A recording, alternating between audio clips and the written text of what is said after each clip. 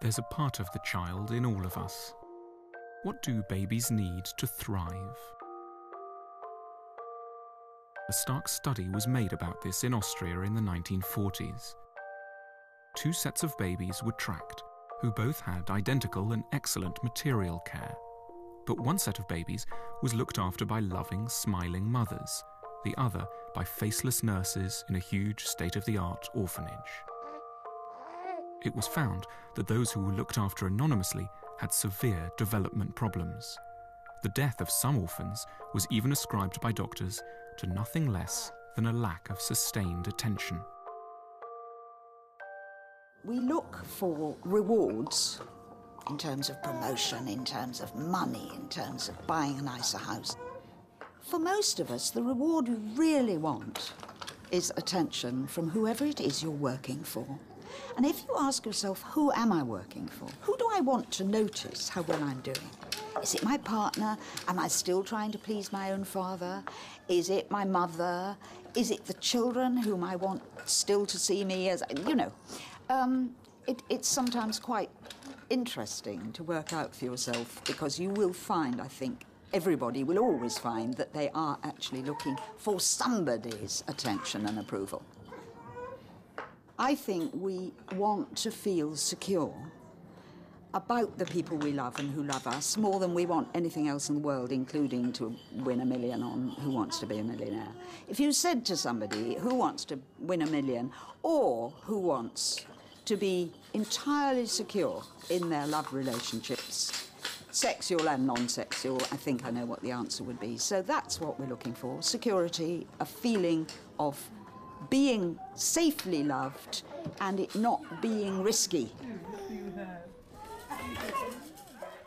Just like babies, we need those small signs of care and attention that we capture with the word love.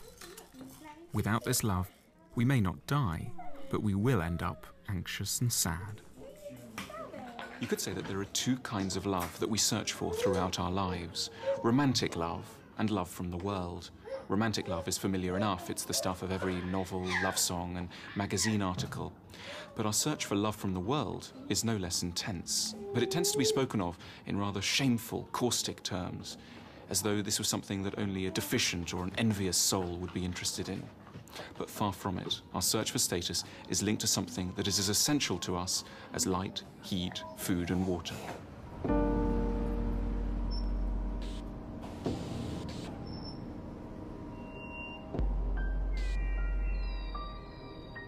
Once we work out how central the need for love is, a lot of things become clearer. From why we go shopping to why we sometimes kill one another.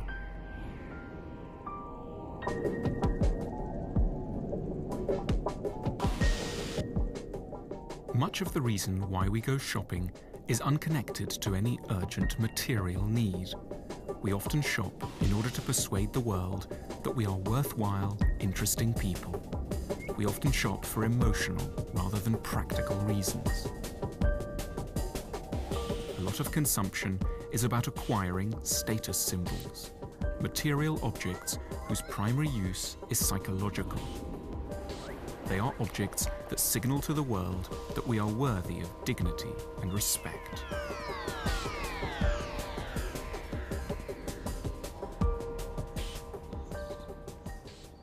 This is the home of Stephen Bailey, a style consultant who worked for many years with Terence Conran, and an expert on why we buy designer goods.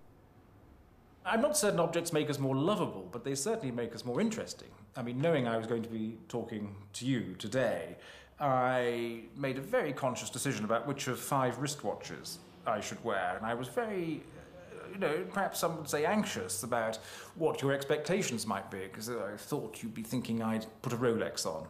And instead, I've chosen a particularly obscure form of antique watch with a brown ostrich strap. Now, I'm not, I suppose to some people this is the most monstrous form of affectation, and they're probably right. But I find it absolutely fascinating that the mere application of a device to one's wrist can entirely change, one's style and the way in which other people interpret me.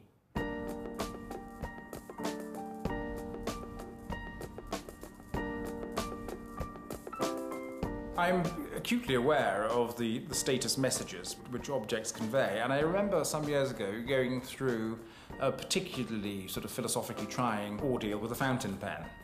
And because of the way I see the world, I've always been anxious just to acquire, the simplest and best table, the simplest and best whatever, chair, watch, whatever.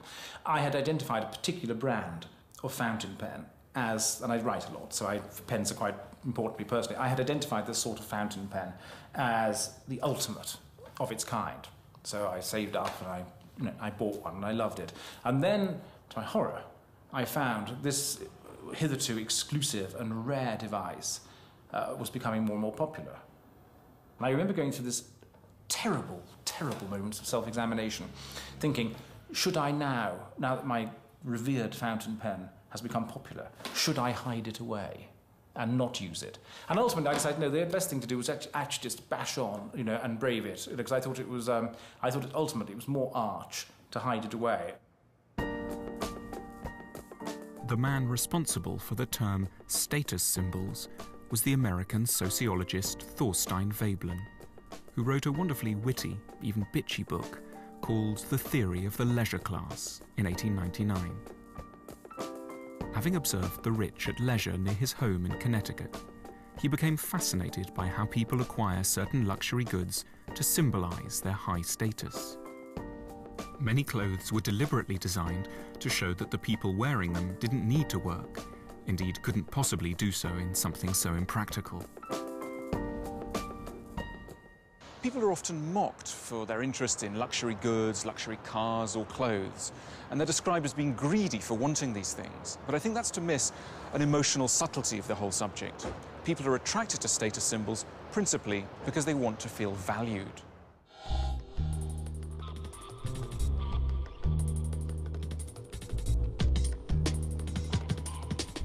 Most modern cars are very efficient in getting you from A to B. So if there's a continuing appetite for so-called luxury cars, the reason typically has little to do with engineering, ABS brakes and satellite communication. It has to do with wanting to be treated nicely.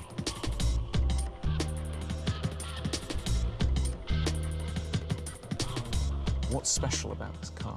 Well, we're in an environment, it's a very nice place to be. I mean, looking at the dash as a whole, you've got acres of walnut wood, stitched leather top of dash. We also have a feature in here called active seats, which will massage your posterior for long journeys to make sure you don't get a numb bum. iDrive controls the display panel that you look at in the centre. It has the facility to control the navigation system in the vehicle, so you're able to dial up at your front door, wherever you want to go, by road name and house number to that detail. Right. And it will take you there.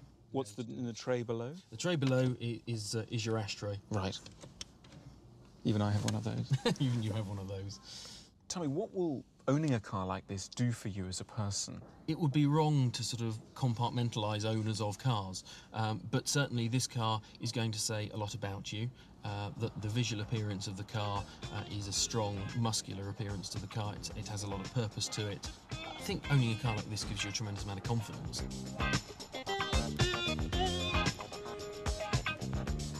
Perhaps it's those who strive hardest to be successful who are most haunted by feelings of failure. Scratch the surface of almost anyone who's made it to the top of their chosen field, and you'll find an unusually vicious fear of being a loser. After all, what need would there be to be so impressive if it wasn't for a fear of being the opposite? There's a sad, emotionally deprived side to upmarket car sales.